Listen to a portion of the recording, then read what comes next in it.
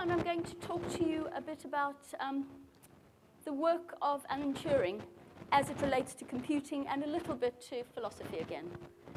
So this evening, I'm going to talk about two important questions that he posed. The question of what is computation, and then the question of what is intelligence, or phrased differently, can machines think?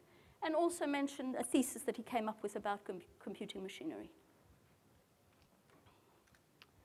So this is a sketch of Alan Turing done by the system called Acon1, which is a system developed at Goldsmiths to examine how artists sketch. And this was produced not by taking a photo image and photoshopping it, but by sending signals to a robotic arm attached to a pen that actually drew this sketch. That's Alan Turing. This year is the centenary of his birth, and there have been a lot of events around the UK celebrating the work he's done and bringing to the public more about his life. His life was a short one. As you can see, he died in his 40s. Towards the end of his life, he was actually persecuted quite a lot. He was persecuted by the British government because he was gay. And he died through poisoning. And it is unknown whether the poisoning was accidental or suicide. But he was basically criminalized for being gay. And we lost a really important scientist through this. So I do want to talk about the positive aspects of his work today. He's credited with being the father of artificial intelligence and has been described as one of the greatest minds of the 20th century. So the first question that he asked was about what would a computer, something that did computing, do? How would computation actually work? Now, this was in the years before the war, before the Second World War, and there were no actual computing machines. There were no computers at that stage. There were devices that did various kinds of things like adding and engines to do addition, but no general computers. And Turing was very interested in this. And he actually devised a theoretical machine that was able to perform computation. And it had these things. It had a tape in one dimension of infinite length that it could read and write to, and a head that did the reading. It could read a symbol on the tape and write a symbol to the tape. And the head could move left and right. It had a table of instructions, and it had a set of possible states that it could be in.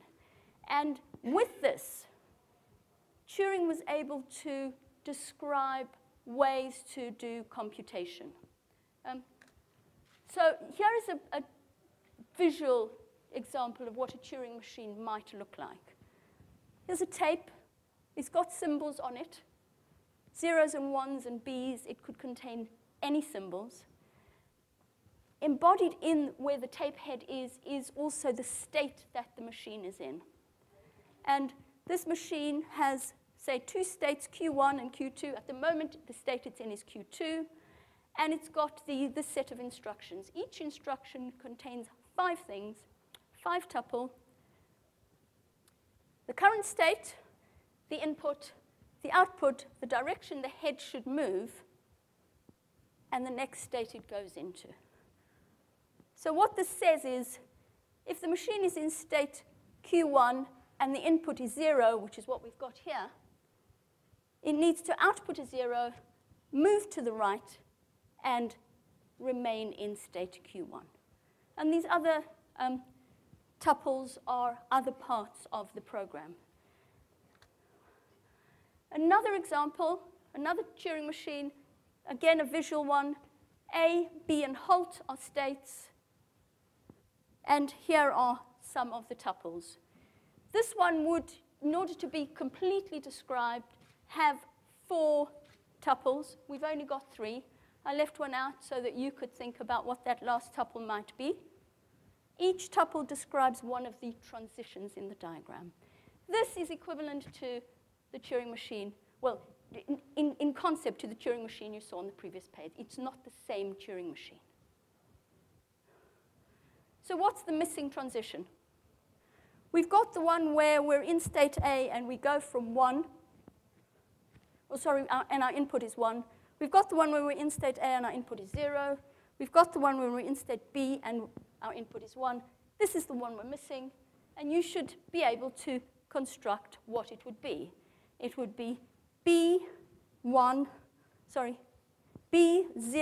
1 left, and A is the next state.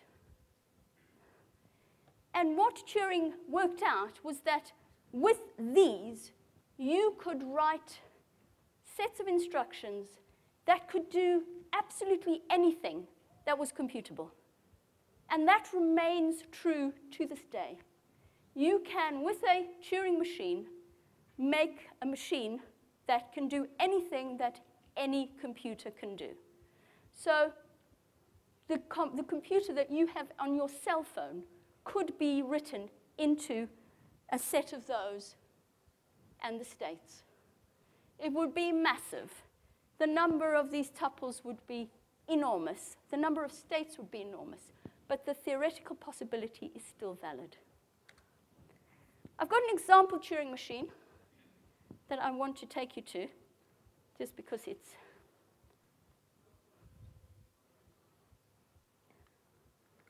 interesting.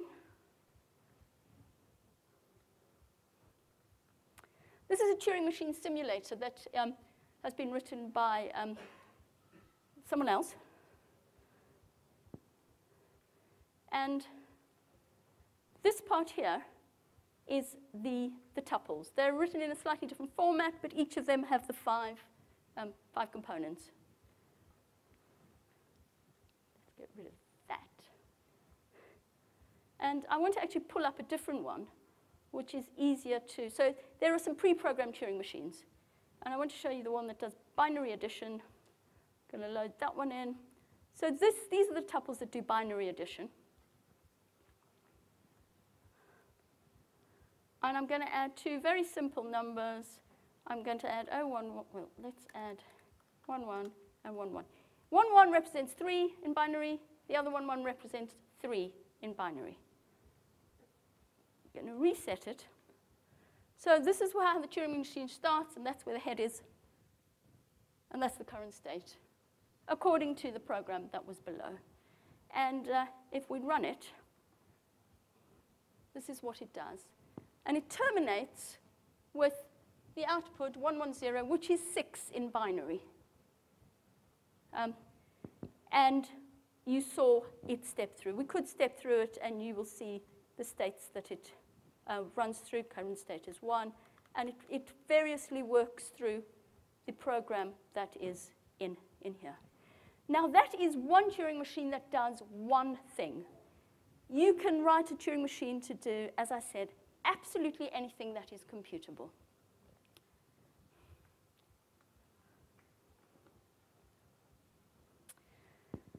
And so this is the thesis that Turing worked on with a mathematician called Alonzo Church. And it has not been disproved. He asked the question of whether it was possible to make a Turing machine perform anything that is computable. And there has been no, up until now, there has been no refutation of this thesis. He also came up with the idea of the universal Turing machine, which was a Turing machine that took as its input tape a Turing machine. And that is our general purpose computer. The computer takes as its input a program. The universal Turing machine takes as its input tape another Turing machine. So it can perform what any Turing machine could do. And as I said, modern computers and computation is currently based on this. There are things that are not computable. We won't go into that now. These are philosophical questions, again, about what is computable and what isn't. But anything that you can do on a computer is computable. And that includes, as I said, your mobile phone.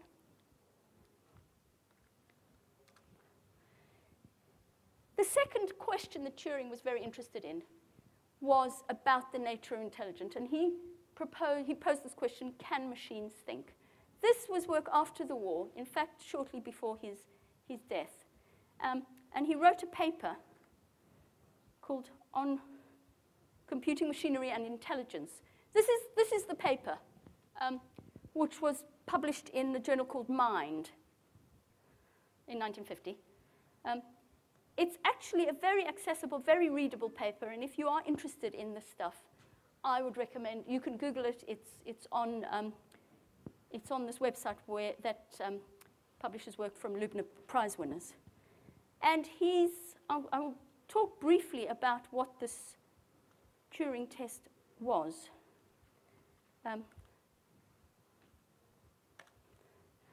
It's an imitation game.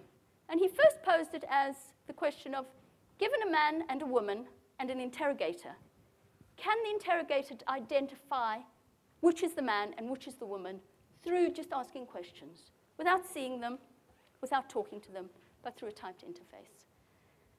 And then he replaced it with the question of whether if you replace the woman with a computer, can an interrogator tell whether it is talking to a computer or a human? And if it can't, if the interrogator cannot tell, then Turing claimed that that would be evidence that that machine had intelligence. Now, we've moved on in what we think of as an intelligent machine since then. The question of whether something is intelligent because it appears to be intelligent or whether there is something deeper, these issues of strong artificial intelligence and weak artificial intelligence. But it was a really interesting and relevant thing. And I'm going to end with just a quick look at a guy called Joseph Weizenbaum, just a bit more than a decade after Turing proposed this work, came up with this psychology robot. And this was how it interacted. And anyone want to state their problem? Please state your problem and I'll type it in. Okay.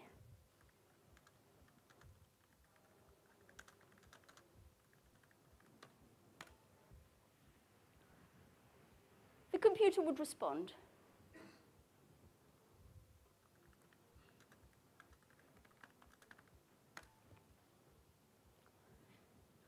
And Weizenbaum wrote this program as an embodiment of an artificial intelligence. And actually, a lot of people at the time were very convinced and taken in by it. There's an anecdote that his secretary used to, when he was not in the office, she would lock the door, and she would have psychotherapy with the robot. There's another chatterbot where, again, you can type what you want to.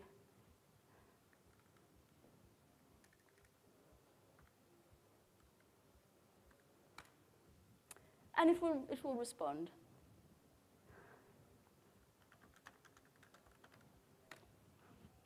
And next time when you're online and you get offered, when you're trying to buy something online, and you get offered a discussion with someone online, think about whether that's actually a person or whether it's some computing technology.